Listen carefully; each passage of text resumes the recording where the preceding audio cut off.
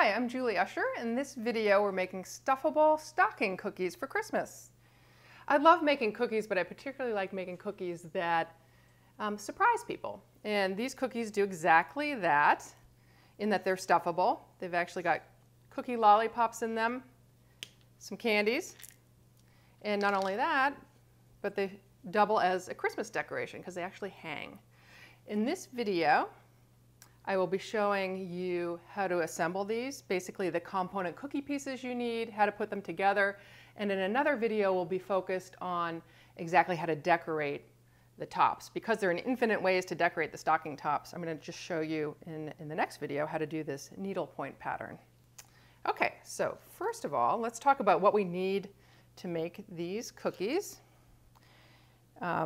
For each of these pieces you need a stocking shape, one stocking shape, and for this one I used a Copper Gifts cookie cutter. It's about 6 to 8 inches tall depending on the dimensions that you measure. I like to use a pretty big cookie cutter for this project simply because I can stuff more candies inside at the end of the day.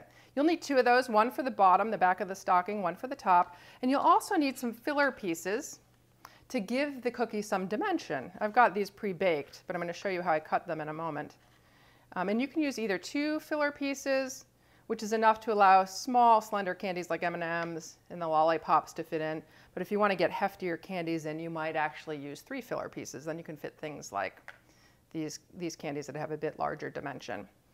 You may also want to cut some smaller pieces. I cut these 2 teardrop shapes to form a bow at the top of my cookie, and I'm going to show you also how to put those bows on so they stand up and have some relief. And for the lollipops, just some simple rounds. For both the teardrops and the rounds, I rely on Atico cookie cutter sets. If you don't have graduated cookie cutter sets, you should really invest in them because you can get a lot of mileage out of them. I can do a whole host of different lollipop sizes just with this one set of rounds, for instance. And they have a similar teardrop set from which I got this teardrop cutter to make the bow. Okay, so those are the pieces that you'll need. I'm going to move them to the side, and I'm going to show you actually how I cut out that insert because it's just a little bit tricky. It's not a straight cut of that cookie cutter. So I've got some pre-made, pre-rolled rather, gingerbread dough here. And I like to bake on the back of my cookie sheet simply because I also roll on the back of my cookie sheet. In this case, I'm going to cut directly on the cookie sheet so I don't have to transfer this big cookie and potentially misshape it. So I've got the dough rolled about an eighth of an inch thick. To make the top piece, I would just cut it out. And because I'm going to be stringing it with a ribbon, I'm going to cut off that little extra loop. I don't really want that.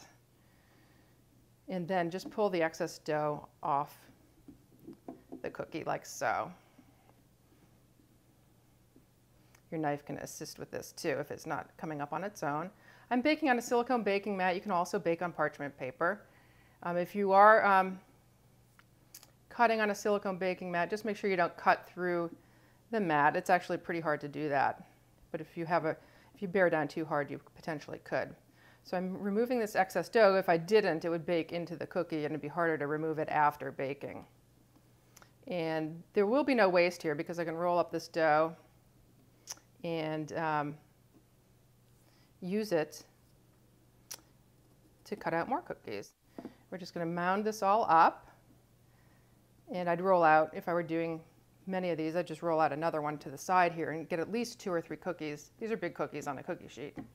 Okay, so that would be what the top piece would look like. To create this insert, and this is, again, I need a little empty spot in the middle so I actually have something to fill later. I'm just going to take my paring knife and cut this piece out of the middle. And it doesn't have to be a perfect cut because you're not going to see this piece at the end of the day. But you do want to clean it out as I cleaned out the rest of the dough earlier. And keep it off the top of the cookie too. You could take a little pastry brush too and clean it up a little bit more if you wanted to. But that's basically how you cut that gingerbread piece, and then I'd simply put it in the oven and bake it as I would normally bake a cookie, let them cool completely before I decorate them.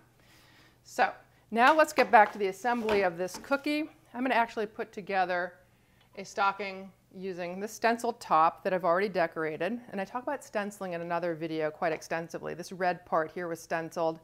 The toe tips and heel tip were actually marbled, and I've got a video on marbling as well. Okay, to assemble, then you want to start with your base piece.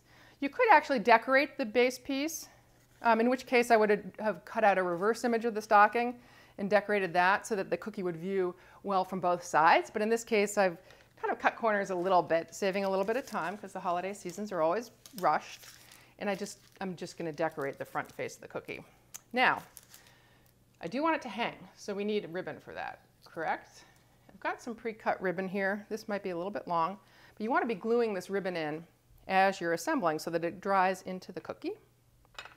And to glue, I'm not going to use real glue because we want this to be edible. The ribbon can be removed later. I am going to use royal icing, and for gluing with royal icing, you want the icing as thick as possible because then it dries faster and it's just easier to work that way so that your cookies aren't slipping around as you're assembling. So I'm actually going to glue to the back of this. I'm going to put 2 inserts in this cookie as well and just fill it with M&Ms and lollipops. So you see I've got my glue on the back, thick royal icing, and I've colored it to match the gingerbread. That way if any squeezes out the side, it's less likely to be seen. Oops, forgot. At this point I also want to place my ribbon in there and anchor that in place. We don't want to, after talking about that, I don't want to leave that out. I don't want this sticking out the side, so I'm going to trim it a little bit. And then I'm going to put a little more glue on top of it too, just so the cookie has something to stick to. Let me reapply that. Okay, so we've got one in, and then the same thing. I'm going to put another insert in. You could fill the cookie at this point with candy, like so, but I usually fill it later. But it is good generally to test and make sure the candies you want to get in there actually clear the top of the, or below the top of the cookie, that they actually fit. Okay, and then the last step is just looping the ribbon over. Again, this is a little bit too long. I don't want my loop much more than a couple of inches at the top. You can make it as long as you want, but I'm going to make a shorter loop. I'm going to start by, again, gluing it down here.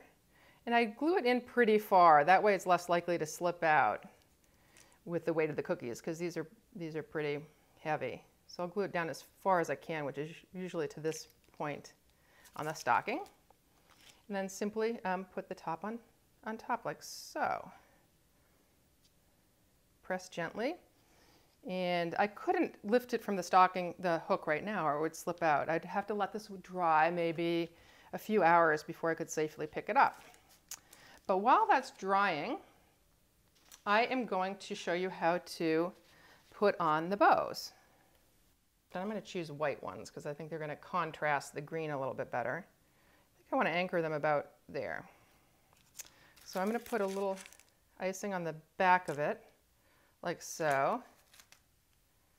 And one I'm going to put flat.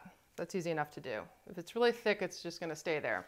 The other one I want to be lifted up off the top a little bit. And the trick there is I just need to prop it with a little bit of paper towel. That usually does the job until it's dried. So again, I'm using a light colored royal icing because it's going on a light icing and I don't want it to show. And whoops, that one fell off. This one I'm going to prop with just a little bit of paper towel behind it so it'll dry in place, lifted off the top of the cookie. I'm going to stick this guy back down.